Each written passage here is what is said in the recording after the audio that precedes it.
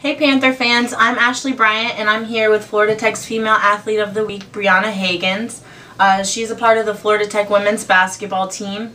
Coming off of a huge win last Saturday against Rollins, how exciting was that game and what did it mean to you? That game meant a lot to me. I was very emotional before the game and after the game.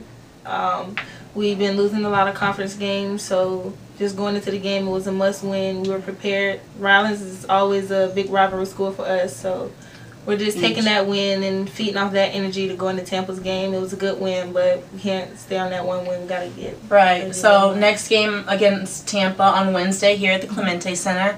Is there anything in specific that you're doing to prepare for that game? We watched a little bit of film on Tampa, but mostly we're just focusing on us, our weaknesses, what we need to improve on, what we have to do to win this game. Right. And I know that you're a senior last season. What are your emotions going into senior night in mid-February? It's very emotional time for me, but I just value every moment that I have on the court. Right. I never know when I could get injured or when something could happen, so I just play my hardest all the time and value those moments. What would you say is one of your most memorable experiences here at Florida Tech? Most memorable?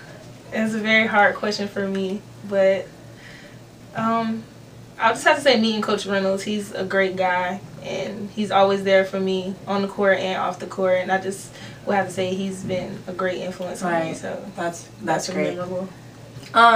Just a little bit about yourself. What's your major here? Psychology. Okay. And what made you choose Florida Tech over any other school? Just the area is about 2.5 hours south of my hometown, Ocala, and just Coach Reynolds and the whole Florida Tech family. Right. Well, thank you so much for being with us today. I'm Ashley Bryant, and this is for FloridaTechSports.com.